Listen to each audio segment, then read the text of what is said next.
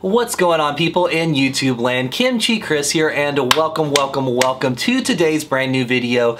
And for today's video, it's a little bit different than the normal videos on this channel. We're not talking about something fun, we're not talking about something uplifting, we're not reviewing something, we're not showing off collectibles, none of that stuff that we normally cover on the channel. But you're not stupid. You clicked on the title above and you know that we're talking about something that's being talked about everywhere. We're talking about the coronavirus, and this wasn't something I really planned to make a video on, in all honesty, but it has finally touched down and really started to affect the musical landscape and just the live entertainment industry in general. And what really showed that to me were two events that happened super recently as of the recording of this video. But before we get into those, let's talk about some of the events that have been canceled or altered kind of leading up to this. So there's been tons of shows that have been canceled in Korea, China, Japan, everything from the biggest K-pop artists around like BTS or Twice, all the way to American giants that are huge over there as well, like Slipknot and Whitesnake. All of these tours canceled, postponed indefinitely. Who knows what's gonna happen, but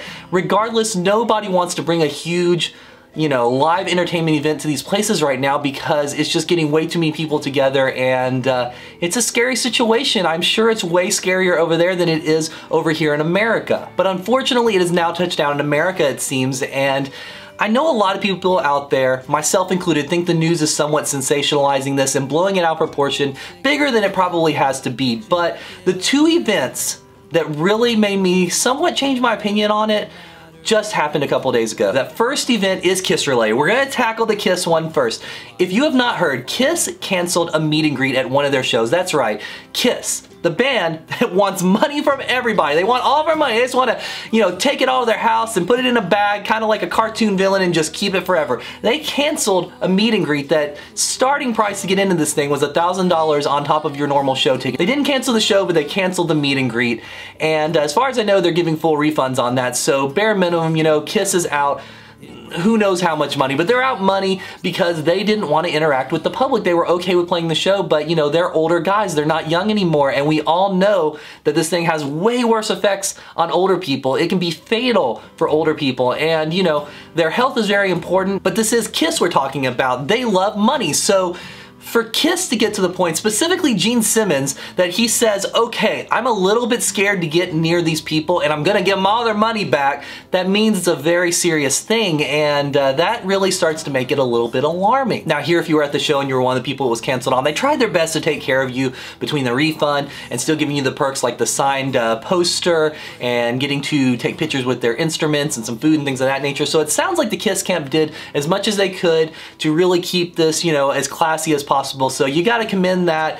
It just really does suck overall for anybody that, this was ideally their last time seeing them because of it being the end of the road tour, and maybe they spent a lot of money and this was a lifelong dream for them to get a picture with the guys in full makeup, and they're just not gonna get it now. But if you're a true fan, you should realize things can happen, and you gotta look out for the guys' health. You gotta look out for their health. We don't want Kiss to die on the end of the road, and we don't want anyone to die from this virus, so it makes perfect sense in a lot of ways that they canceled it. It's just disappointing all around. And the other thing that was just like a sledgehammer to the music industry as far as cancellations go would be South by Southwest. That's right, South by Southwest, the big, huge music festival, conference, trade show, convention, whatever you want to call it, in Austin, Texas. Every year, it's just massive.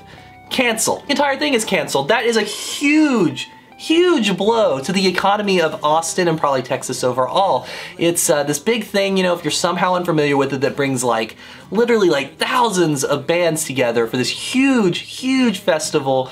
Tons of shows, tons of bands, tons of venues, tons of everything, and it really makes sense that if they're going to cancel a music festival, that's the one to cancel, because you do have artists that come from all over the world to play this thing, because you have some of the smallest of the small all the way up to some really big names that just want to get involved with the fun, and you always have a large representation of, again, places like Japan where a lot of these things are getting canceled, and I can see them just saying, no, not doing it. Not getting all these people from all over the world together and causing potentially, death. But it is alarming, again, because there's so much time, so much energy, and so much money involved in this festival, and it's really sad. I feel bad for any of the bands that were gonna play, or the fans that wanted to go, or the promoters, or the people running the event, anything and anyone that was involved with that that's now having to deal with this canceled event. I feel bad for them, but I also kind of understand at the same time. So what does this mean for rock and roll and just live entertainment in general? Well, I don't know. None of us know. Nobody knows the answer right now,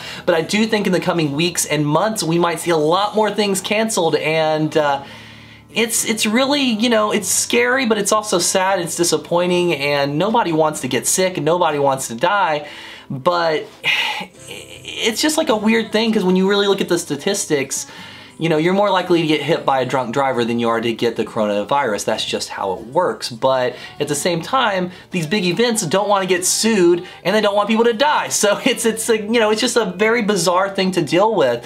And I know every type of live event, from anime convention to, you know, music venue, everything in between, they are all very concerned right now, and they are all, you know, working with their local governments and things of that nature, because, you know, if the government says you can't have an event, guess what? You can't have an event. So just like everyone else, I really hope this blows over, because, you know, it's really sad to see these things, and I'm also tired of reading about these crazy reports of people buying, you know, $1,000 worth of toilet paper because apparently they're gonna be stuck in their house for a year, and all they're gonna do is use the toilet the entire time. What is the point of that, okay? You know, we aren't gonna be under lock and key where we can't even leave the house, hopefully, but you never know, I suppose. But I think if that happens, toilet paper is going to be the least of your worries if you can't leave the house. But obviously, I don't know anything myself about what's going on. I just wanted to throw a few thoughts and opinions out there. What do you guys think about this? Do you think it's more telling that KISS actually gave up money to live, or more telling that all of South by Southwest was canceled? Have you been affected by this in any way, shape, or form? Were you maybe going to South by Southwest? Maybe you missed out on the KISS meet and greet. Maybe you have another show that's canceled. Let me know about that in the comments below, and, you know, maybe give me some predictions for the future, or let me know about some other upcoming shows that are canceled. I'm sure it's gonna start to be a pretty long list before too long. Let me know all that in the comments below. Give this video a thumbs up if you watched it, because you probably didn't enjoy it that much, or at least the subject matter, but still give it a thumbs up so we get higher in the algorithm, of course.